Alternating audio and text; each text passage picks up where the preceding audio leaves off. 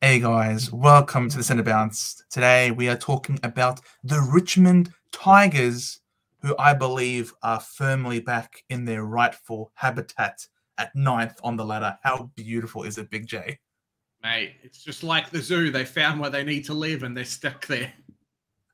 It's ninth mind all over again. Endangered species here. Oh, no, the team's done all right for bringing in two fantastic players over the trade period.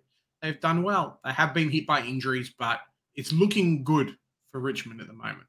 Players like Dusty's kind of wind back the clock a little bit. Yeah, I mean, look at that face. I'm coming for you. I'm coming for you. Don't you worry about a thing. But yeah, he's been doing all right. He's certainly had a revitalization for himself. He's no longer having to do the big heavy lifting like he had to do in years gone by. We see them at ninth, where I jokingly call them ninth men. 6 wins, 7 losses. So they're right there. They are at the heels of the 8, 102.4%. And their best performance was a terrific showing for Trent Cotchin's milestone game last week, where they got over the top of the Saints by 20 points at a very wet MCG. It just perfectly captures that this team really is still capable of being a threat. Yeah, I think just kind of versatility is one of the best things about Richmond at the moment. Got players who can play across multiple positions, and they still have the good mature age talent, those leaders at the club that will say at halftime, hey, we're Richmond. This is not good enough. We're 10th. We need to be 9th on the ladder. That means a win this week. I love it. That's so good. And it's not like they've got their coach there. They've got a caretaker coach. And it's always the case, isn't it, that the caretaker coach always starts killing it? It's ridiculous. Yeah. I wonder if Dimmer comes back. He's like, nah, sorry. We're in the grand final. I'm coming on the field. That's it. Get him in the coach's box. 7th on the ranking for metrics. 8th offensive ranking. 10th defensive ranking. So pretty even. I think pretty average, but pretty even. 8th in coaches' votes. But the one thing that does it for me, and it's the same with Port, so all the midfielders kicking goals because their leading goal kicker this year's only kicked 23, Joe. Yeah. And they're top 8 for offense. And they've been without Tom Lynch for a long time as well. Right, since like the second week of the season. Yeah. Samson Ryan owners, tell you what, you're all happy because that guy's been fantastic for you. He has been fantastic. They get Nankervis back. Nankervis is also a really great help, enabling Samson Ryan to stay closer to goal. They've got a lot more avenues to goal, as you're mentioning. It doesn't certainly helps when you've got Jaden Short bombing the ball from 60 meters out. No problemo, So they've really got a dynamic list, and they're very hard to stop because they love to play that surge mentality football. And at the MCG, they're one of the hardest teams to stop in the entire competition.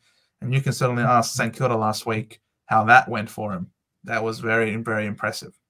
Yeah, when they turn it on, they definitely turn it on. And against some teams, halftime rolls around. It's almost like Collingwood, right? Don't give Richmond an inch because they'll come straight at you. Mate, speaking of someone coming straight at you, you don't want to see this guy's running straight at you, do you? No. It's been an interesting one for a guy that was basically up for the trade period a couple of years ago. I reckon you could have thrown a half-decent first rounder at him. And now he's rated elite at almost every single metric for a midfielder. So Richmond have done well. Bolton's done well. Really stepped up with Dusty and Cotchin and a couple of other those more experienced players not doing as well. He's leading the charge for these older for the next group of young players coming through that club.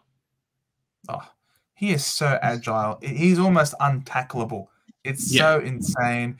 And then when he's around goal, he has the poise to be able to shake someone and then steady himself and just kick a banana from the pocket, no problemo. You know what I mean? Like he is very, very impressive. He is that X factor, next Dusty Martin player for him, who's taken that next step in his evolution as a footballer. And yeah, man, the stats don't lie. Yeah, 100%. And they were crying out for a player of his caliber as well, crying out for someone like him to do as well as what he's doing. So for him to kind of be there, that's what they're after.